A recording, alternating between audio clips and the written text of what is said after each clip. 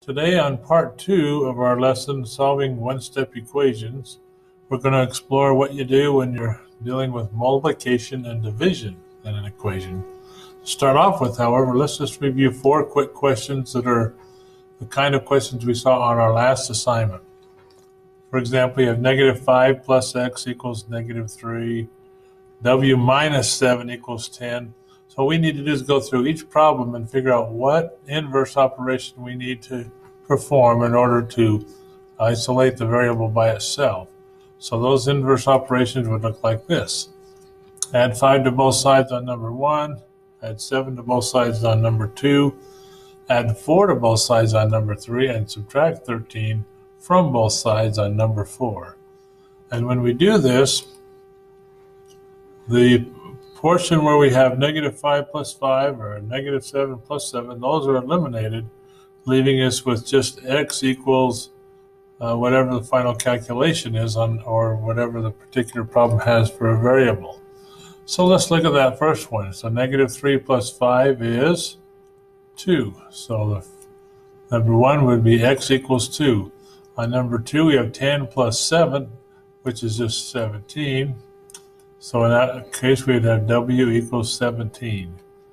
On number 3, 11 plus 4 is 15. So in that case, we would have b equals 15. And it's okay if the variable is on the right side like that. On this last one, 22 minus 13 is going to be 9. So b equals 9 in that case. All right, so pretty easy so far. Okay, let's move on to what we're going to talk about today. There's a nice little video here that you can click on if you're at home not feeling so hot to help you out with this, but we'll get right into the lesson.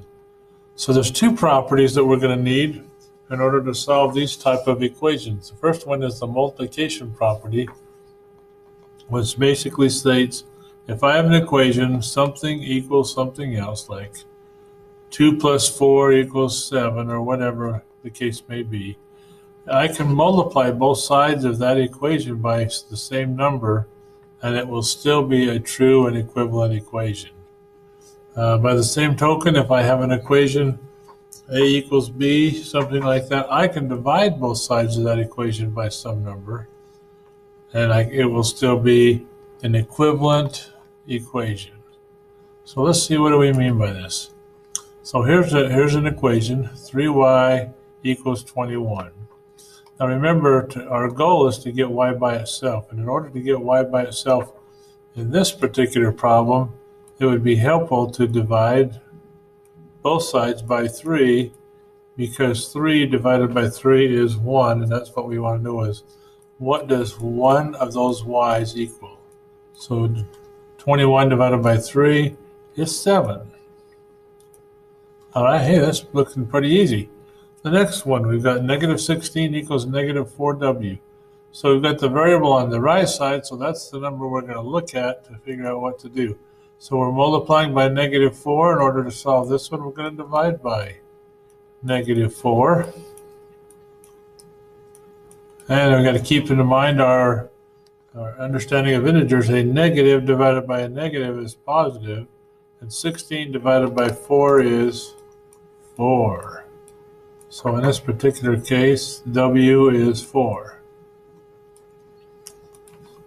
On our third example, we have -50 equals u divided by -9. Sometimes that negative could be in front of the 9, sometimes it's in front of the fraction bar. Sometimes people even put it on the u. In order to simplify it and make it more easy to accomplish, think of the negative sign as being on the -9. So we're going to have to multiply both sides by -9 to undo dividing both sides by -9. So we'll multiply by -9. Then, like we've seen on the last few problems, those cancel each other out, leaving us with u equals 9 times 50. Well, 9 times 0 is 0. 9 times 5 is 45. And both of those numbers on the left are negative. Negative times a negative is a positive. So there's that particular problem. Okay, here's another one where we're dividing both sides by 8. To undo dividing by 8, we multiply by 8. All right, so those 8's cancel each other out on the left side, and that will just leave us with v equals whatever we get on the right side. Negative 5 times 8 is negative 40. All right, keep moving. There's 4 more problems to do real quick. Let's just quickly set up what you would do to begin. I think we'd multiply both sides by 4. In this particular problem, we'd divide both sides by 0.9. 0.09. Okay. On this next problem, we divide both sides by 6. So I need you to understand these are pretty straightforward. You just got to look for the variable and see what's being done to the variable by a number underneath it or next to it, and then just do the opposite in order to eliminate that. So the 4's cancel each other out. We're left with y equals negative 7 times 4. And that's just negative 28. Remember your times tables? All right.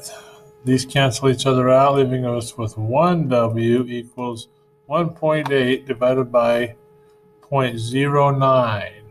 Well, could you use a calculator to check that? Sure you could. Let's just try that. 1.8 divided by 0.09.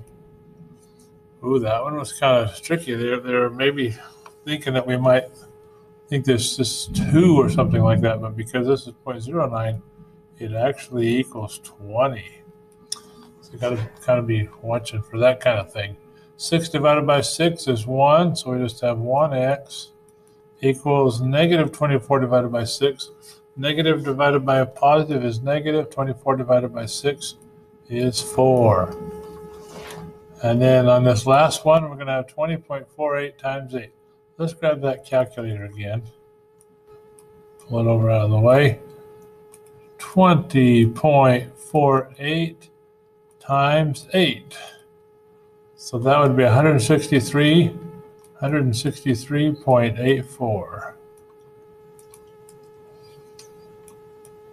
And we're not going to do any additional rounding on this one. If we want you to do some additional rounding on certain problems, we'll let you know. All right, so there we go. Alex's assignment, one-step equations, part 2, dealing with multiplication and division properties. Thank you very much.